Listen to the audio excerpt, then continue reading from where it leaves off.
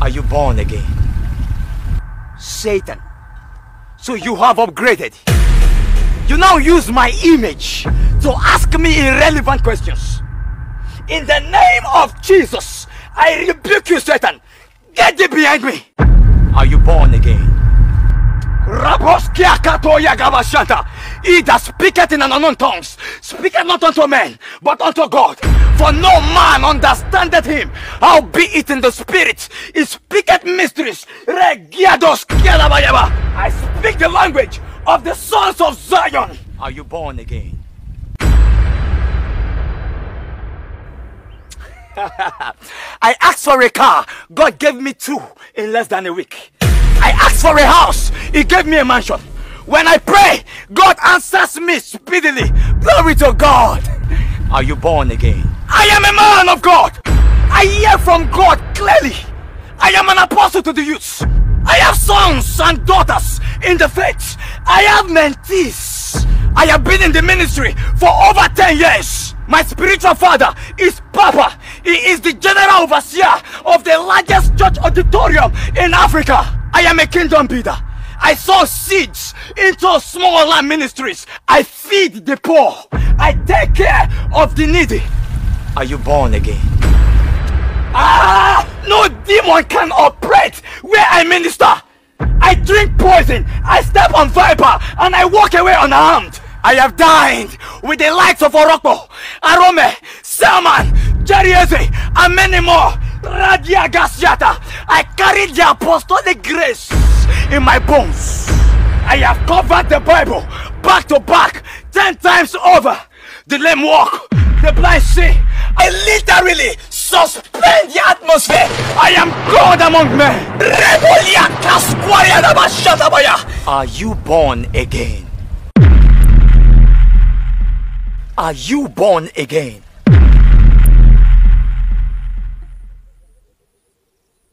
Are you born again? If God did not give you a wife, if God did not bless you with children, will you still stand with Jesus? If the people you prayed for did not appreciate you with material things, would you still preach the gospel? If there was no results after 10 years in ministry, would you still stand for Jesus? Not everyone that saith to me, Lord, Lord, shall enter the kingdom of heaven, but he that doeth the will of my Father which is in heaven shall enter the kingdom of heaven. Matthew 7:21. Many will say to me on that day, Lord, Lord, have we not prophesied in your name? And in thy name has cast out devils, and in thy name done many wonderful works. And then I will say unto them, I never knew you. Depart from me, you workers of iniquity. There are many Christians in the world, but few believers. A lot of people come to church to save their marriages, to save their children, to save their businesses, to save their careers, to save their family. But many souls are not saved. It is written, 3 John verse 2.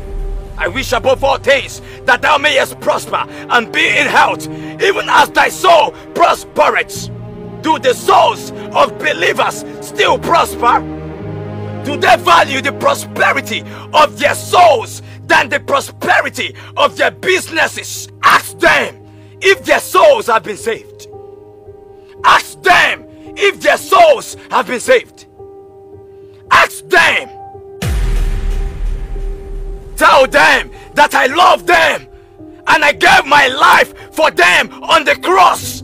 And if this is not the reason why they come to worship, then they do not know me yet.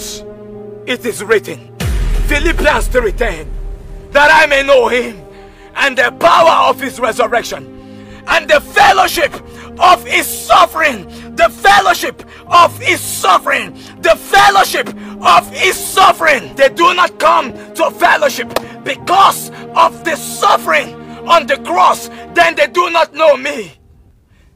Tell them that if they only come to me because of the things that they can get, then they do not know me.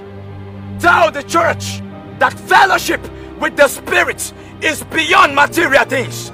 Tell the church that fellowship with God is beyond cars, It's beyond houses. It's beyond businesses. It's beyond marriages. It's beyond career. It's beyond peace and comfort on earth. Tell them that it is beyond that. I called you so that you can share in my suffering. I called you so that you can share in my suffering. I called you so that you can share in my suffering. I called you so that you can share in my suffering. I called you to the fellowship of love. Are you born again? Are you born again? Are you born again? Are you born again?